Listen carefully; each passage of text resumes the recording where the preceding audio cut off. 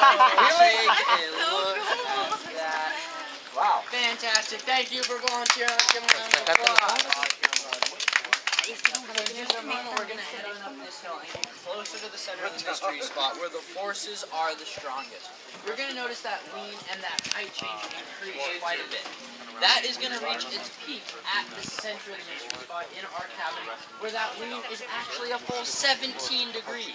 That 17-degree lean is illustrated very nicely on the cover of Life magazine right there. That was the cover of Life magazine all the way back in the 1940s. You folks notice anything kind of strange about that picture?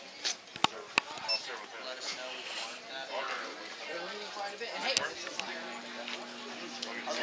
neither of those things are the strangest things I've ever seen in my life. The thing that continually blows my mind about that picture is that the man on the right, Mr. Dover, married a woman on the left named Eileen.